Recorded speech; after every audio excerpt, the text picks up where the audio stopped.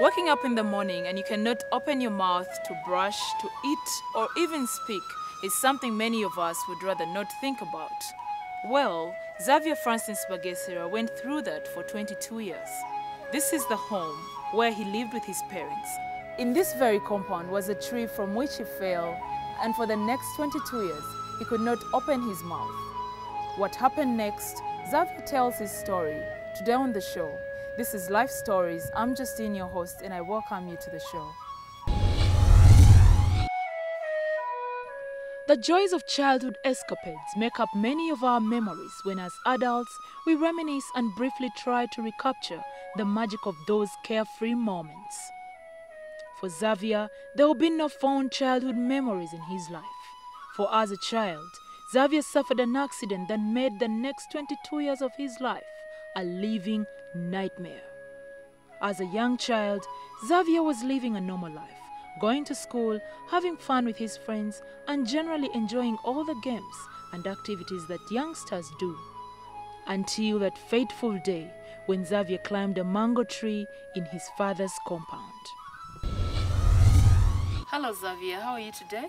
I'm okay. How are you, Justin? I'm fine. Most welcome to our home. Thank you for hosting us here. Okay, welcome. Xavier, tell me about this accident that had you lose your speech for 22 years. It so happened in 1984. The month was May.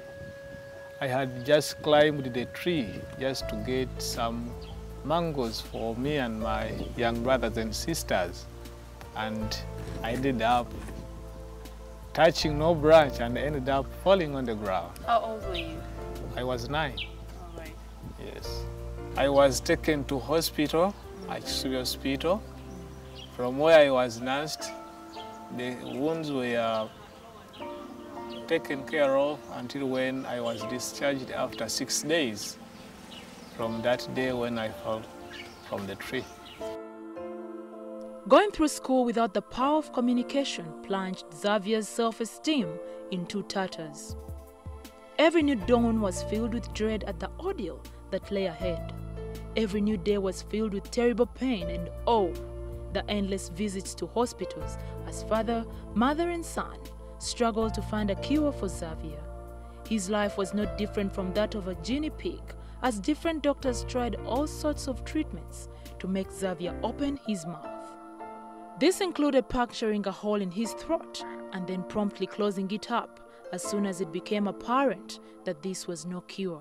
All the painful procedures proved futile.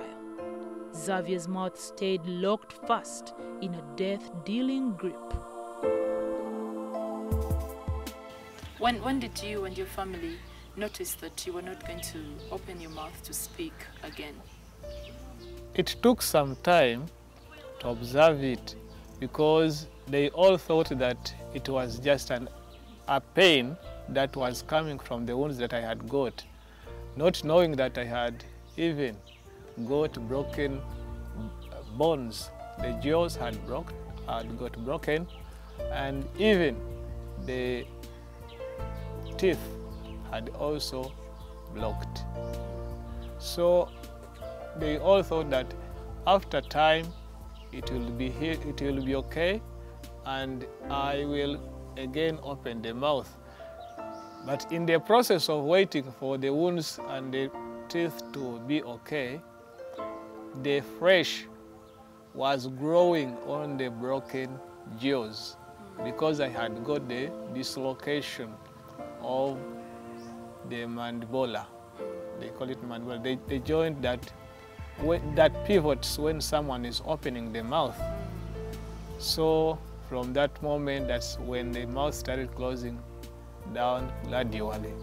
It was a gradual process until when it was opened recently in 2006. So what else were you not able to do because of that accident? First of all, opening the mouth was a problem. That is, eating had become a problem. Mouth cleaning, also a problem. Even visiting the dentists, because they could not remove any tooth, though I had the pain. Because as you know, someone who doesn't clean the mouth very well, you are likely, the germs are likely to affect the teeth.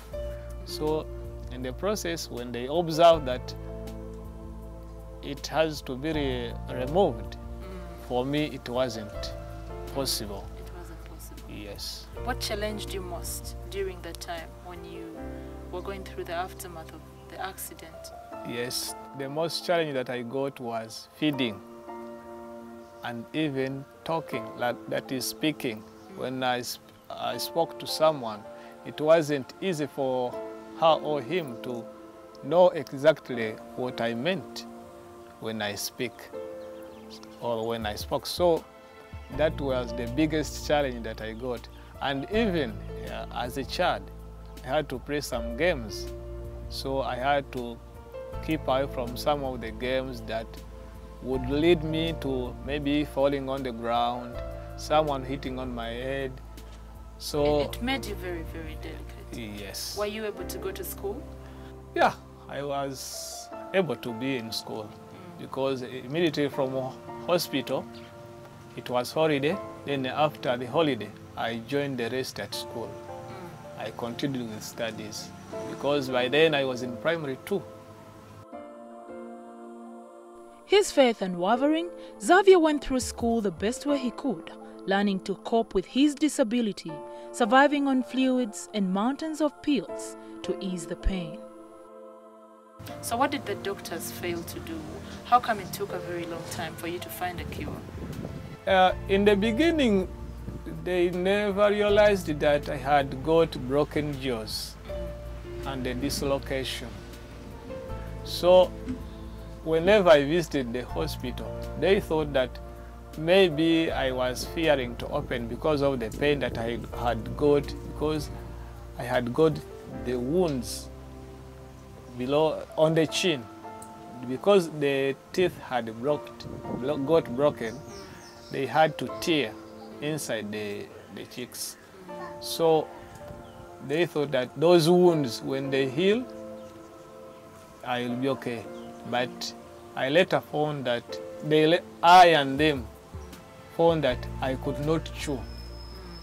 In 3 weeks, for me, I had observed that I could not longer eat. How many doctors did you visit to try to find a cure? I visited a number of them. First of all, from Subi, where it all started when I got the accident. I later visited Mulago, that was in 1990. Then in 1993, again in Mulago. And even in Tebo Hospital, I went there.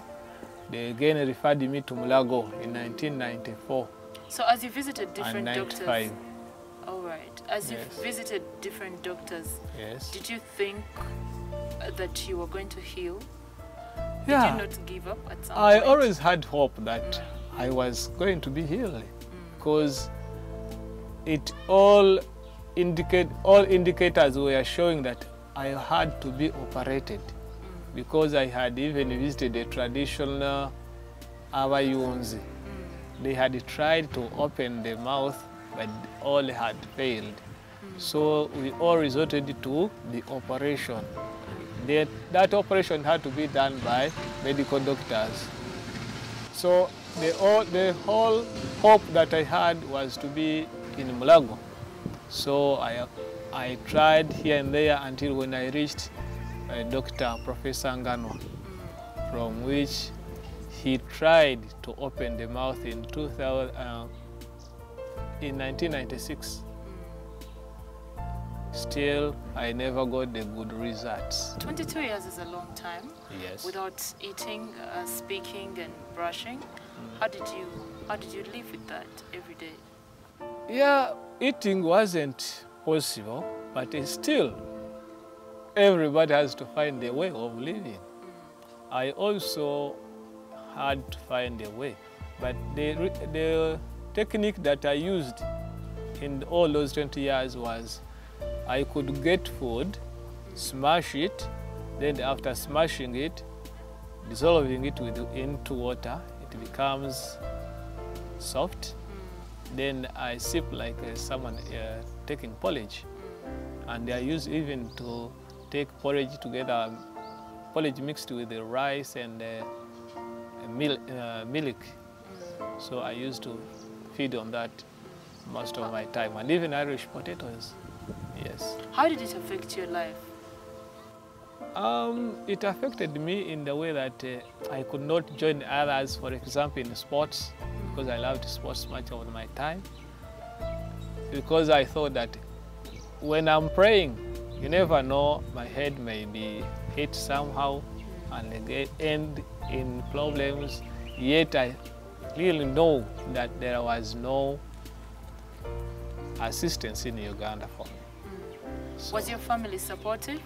very supportive, because many of the times I could feel pain because toothache had become the day-to-day thing.